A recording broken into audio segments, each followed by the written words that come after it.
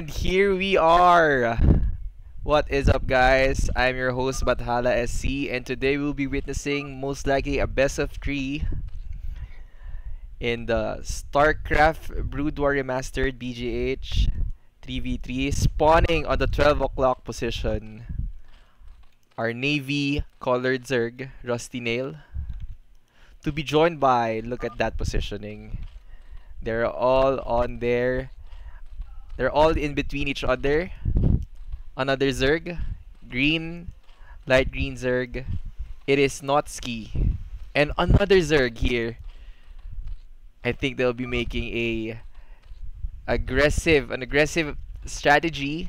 It is Marks PH for our red team. And for the blue team, we see this white Zerg at the top left at the 9 o'clock position. It is BGH Shield with Bad Trip as the pink Protoss player. And last but not the least, pain in the ass with an 8-9 supply SCV scattered by the Overlord of Marks PH. So now we'll be changing our color scheme. As you can see, Overlords running around trying to see what's up. Reconnaissance is very important in this game because this is a game of incomplete information.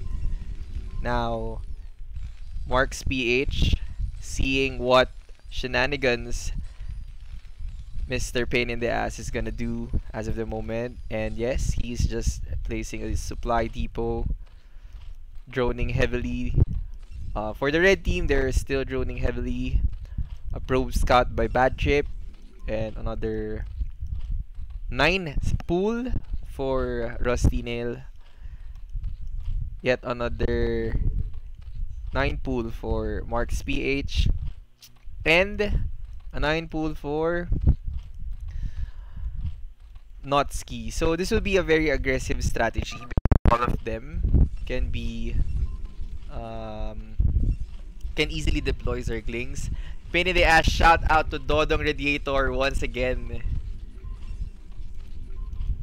And now our spawning pool is about to be done. Probe spotting on the left side of the map. So medyo nangangapa. So good wall positioning by our Protoss player in the 6 o'clock position. Where will the red team decide to advance and attack and merge their Zerglings? We will find out sooner in the game. Vespene gas being taken here. Creep colony added for the blue team's Zerg. The Terran creating a good wall at the front. 2 barracks. I think this would be insufficient if you don't have bunker ready to take on the upcoming Zerglings. There we go. I know this is Zerglings. I know. I am guessing these are Zerglings from the red team. Where's your spawning pool, Mr. Rusty Nail? So you're delayed, so most likely you have a more economic opener. 3, 6, 7 drones in production at the scene at the moment. Now we see our first sets of attacking units.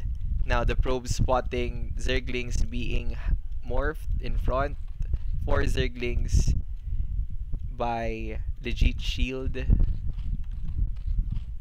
And we will see where the red team will most likely attack.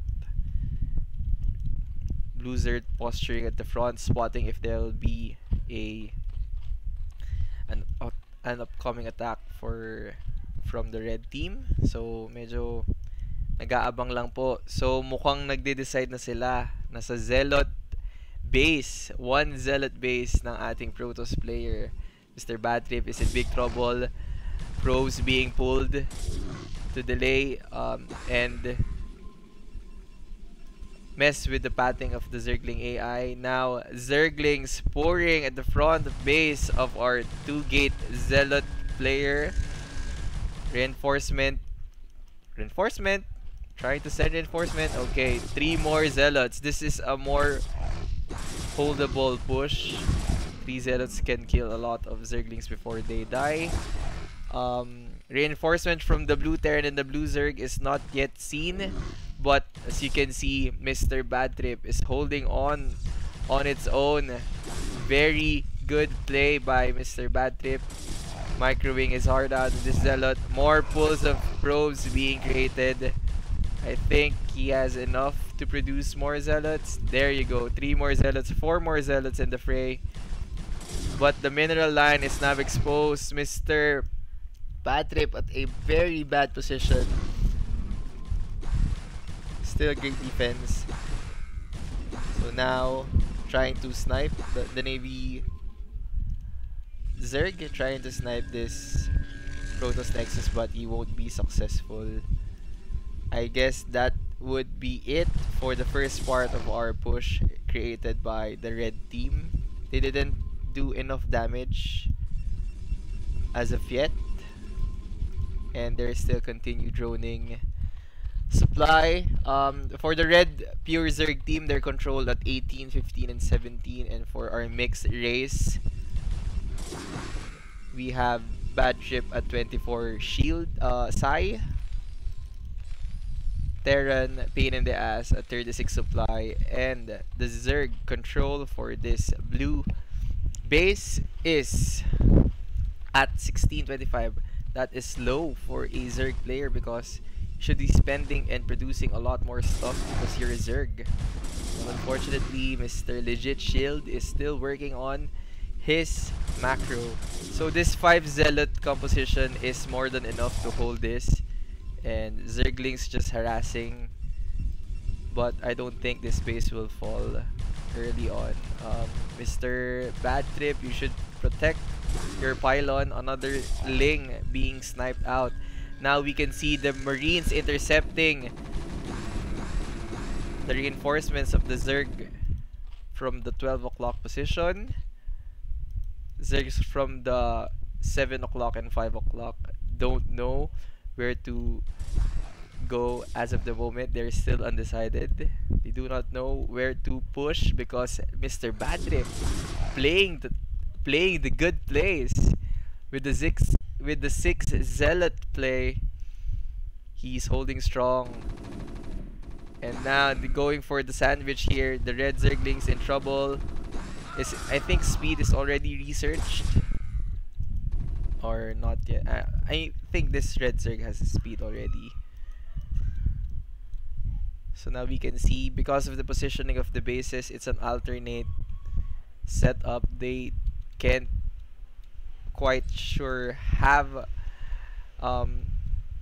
decide where to really attack because they're still positioning properly. Now the Terran player charging at the front, supported by Zerglings at the back. 12 o'clock Zerg wanted to sandwich this army, but this Marine count is very high and deals a lot of damage. Medics at the front going to support this clump of Marines. Slowly but surely, our Terran player pain in the ass, creating a contain on this right side. And now we go to the left side. The Zealots at the fray, and that is a lot of Zerglings. But if you have proper positioning like Sir Bad Trip has, that wouldn't be enough to break out this expansion being taken. Posturing for taking up this expansion by Sir Bad Trip. Sir Mark's PH adding more hatcheries, upgrading the lair. Is he going? Yeah, upgrading the lair and adding sunken colony just in case there would be a Marine attack, and most likely, most inevitably, there would be an attack from the right area. The blue and the red from the right area will have a skirmish sooner than we expect. Zealots parking at the front so that they limit the reinforcement of the red Zerg at the 7 o'clock position.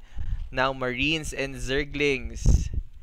I think this would be a bad scenario for our Flesh Zerg. Now attacking the sunken colonies. Zerglings engaging the sunken colonies. Zerglings from the red side flowing, and Marines starting to dish damage, but it isn't enough. Most of those Marines were just A-moved Marines. That's why they all died and the medics didn't do their job. Good hold by Marks PH. And now that reinforcements has arrived to 12 o'clock position, Rusty Nail trying to sandwich this blue army, but Zealots are tankier than Zerglings, and as you can see, he will fail to do so. Supposedly this sandwich would be with Marks PH, but unfortunately he's still recuperating. The blue team didn't deal much damage. Now Zealots and cannons at the front, trying to contain this Zergling army of our red teams, not RRD Notski. Pylon cannons being created. As we can see, this is where the tech upgrade of our Protoss players begin. Protoss player begin. On our left side, this is still tier 1 tech. On the right side, we have a lair and Hydralis then, but we don't see any Hydralis as of the moment. Same with this setup. This lacks a tech building, and look at this. Drones not moving for Mr. Legit Shield. Will he be able to see it, or will he just waste time not mining those with those drones? On the other side, on our 12 o'clock position, a very good defense placed at the front of Mr. Rusty Nail 925. That is a heavy defense with Hydras and sunken colonies. But look at this Terran player with a lot of buildings due to the fact that Terran pieces need a lot of space. So, but still, we just have 3 barracks, a factory most likely producing a siege tank one at a time, and siege mode being researched at the moment. Terran starport. Now we will see another fight in the middle of the it's most likely the 530 position. So another posturing of the blue army here. Now Terran gonna engage the Zerglings. Zerglings should be at the front with Zealot support. Another great contain here. Contain setup. Now, will this be the killing blow for our blue team to eliminate Marks? Marks PH. So there's a lot of Marines and Zerglings. Now there's a counter attack being sent by Rusty Nail on this base, but I don't think he can do enough damage here. Going back, there are lurkers activated in the fray. That's why the push has to be stopped. Lurkers at the front of Mr. Oh my god. Tanks being sniped. You have to remove that. There is no detection for our blue Terran at the moment. Scan being casted, but it is not enough. Now our Terran player is in dire straits, losing his army in the middle of the map and losing his army being sieged at this area. Where's his siege tank? Siege tank not being sieged at the moment. And now the reinforcement has arrived. Bunker being lost.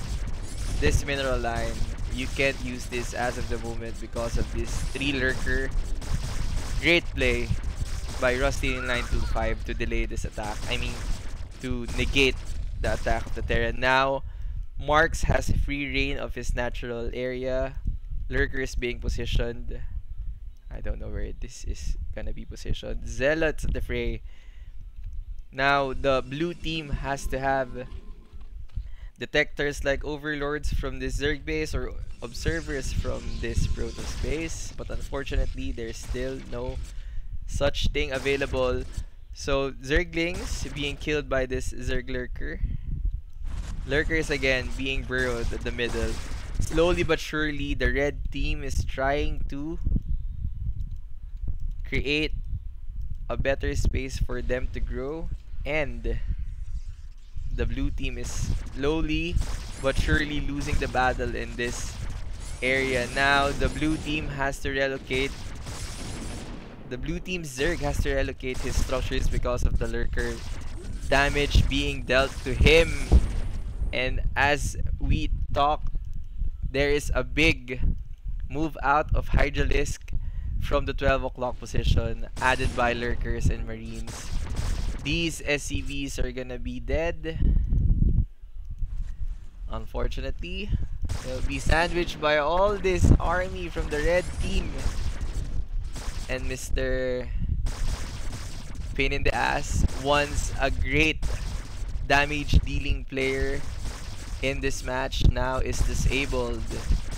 Akala natin unang matatanggal sa ating game si Marks PH, pero good hold and follow up. Saktong-sakto lang yung timing ng lurkers niya. Now red getting control over the middle. They will try to bust through this defense made by Legit Shield. Rusty Nail saying 9, meaning they'll be attacking this Zerg encampment. And with that, we will see if our blue Zerg is ready for this onslaught being brewed by our red Zerg team. Now, Navy. So these are Corsairs from Mr. Bad Trip, but unfortunately, they're not being used at the moment. Hydras engaging with Zealots. Hydras engaging with Hydras plus Zergling support. But this arc made by our blue Zerg player is a good arc, and they cannot bust that area easily. They're trying to go for a choke point, baiting the blue Hydralisk. Mutalisk now on the fray, but they're not used as of yet. As you can see, the Protoss and the Zerg trying to scram for their defenses, while the red team, saying Rusty Nail, Mutalisk is now on the blue team's side. They have to prepare their anti-air weapons and most likely tech up to Spire so that they can deal with it. As we can see, great control by our red team. Another skirmish. I can hear a skirmish here and there. Where is that? Where is that? So it's still a stalemate. Great control by the red team here in the middle. And the Terran player has no choice but to evacuate this area. Oh, that's what I'm hearing. There's still this lurker trying to kill all of the supply depots of the blue Terran player. If the Terran player will have the ability to produce siege tank, they will turn up the tide later on in the game, because our Protoss has good army composition and good defenses as of yet. Our blue Zerg has good tech choice and defense. So now our Mr. Blue Protoss Bad Ship trying to snipe off a lot of stray overlords. Will he find more? This Corsair has 1 kill, and this other one, why is it solo? Okay, now we will be seeing if there'll be more action, but unfortunately they're just powering up. Supply wise, pain in the ass, restarting from the start of the game, 9 out of 10. And our Zergs and Protoss are doing a good job creating army. Now with the lead, Bad Trip with 104, 106 on his side, but that won't be enough to help his teammates. Now we can see that there are spider mines being laid down by this Terran Vulture created by Sir Pain in the Ass. Now Widow Mines catching this Hydra Clump at the front, and it will deal damage, killing and damaging this lurker.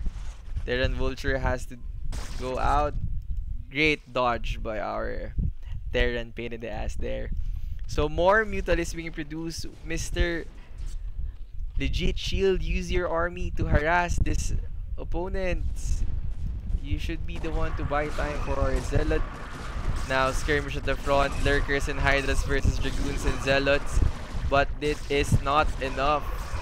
This Hydra army is just too much. Now the blue reinforcement, Hydras being torn apart by Lurkers.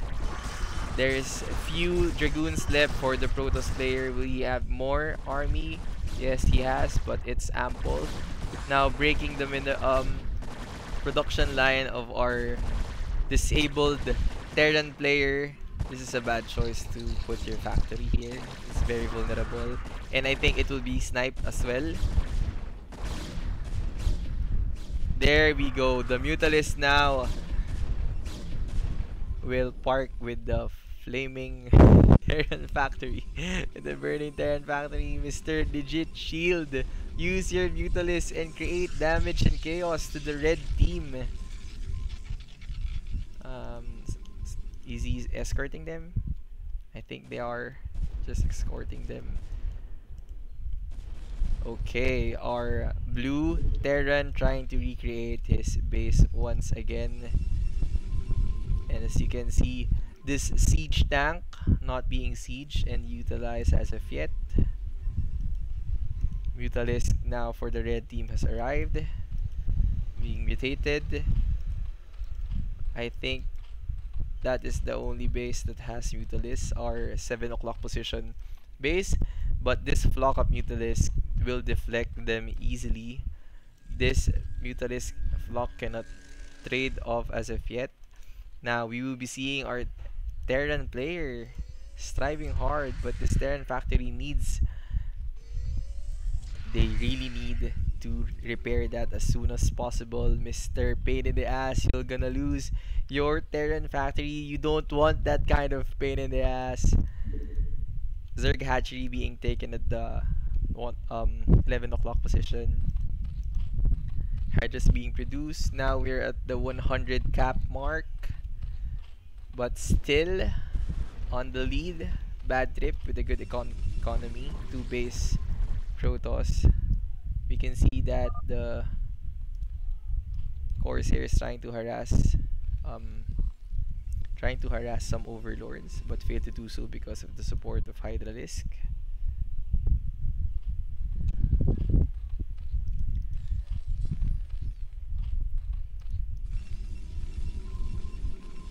There we go.